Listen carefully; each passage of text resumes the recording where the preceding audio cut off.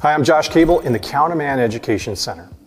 Refrigerant is the secret sauce that enables a vehicle's air conditioning system to produce cool air for its passengers. But it's no secret that up until recently, the refrigerants used in vehicles were considered harmful to the environment. Up until the mid-1990s, the most widely used refrigerant was CFC-12, which most people know by its trade name, Freon. The EPA considers CFC-12 an ozone-depleting chemical and a potent greenhouse gas. Freon has been banned in vehicles since 1994, but you might come across some pre-1994 cars and trucks that still use it if they haven't been retrofitted to a non-ozone depleting refrigerant.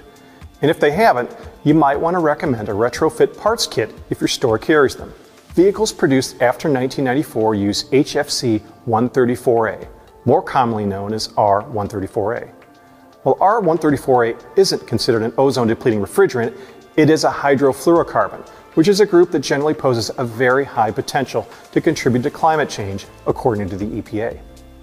Automakers began transitioning to R134A with 1992 model year vehicles, and by the 1995 model year, all new vehicles sold with air conditioners in the United States used R134A. Starting in 2012, the automakers began shifting to HFO 1234YF, more commonly known as R1234YF. This is a far more environmentally friendly alternative to the refrigerants we just talked about.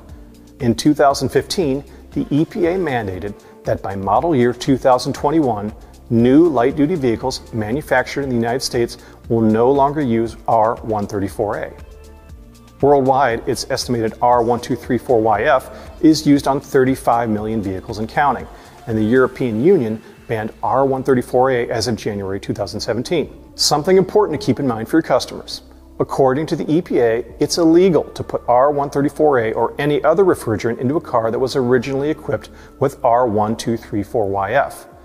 Also, if you sell or rent AC, recover, recycle, recharge machines, although some equipment is rated as compatible with both, your customer will still need a machine that's specific for R1234YF to recover and recycle this new refrigerant. I'm Josh Cable. Thanks for watching.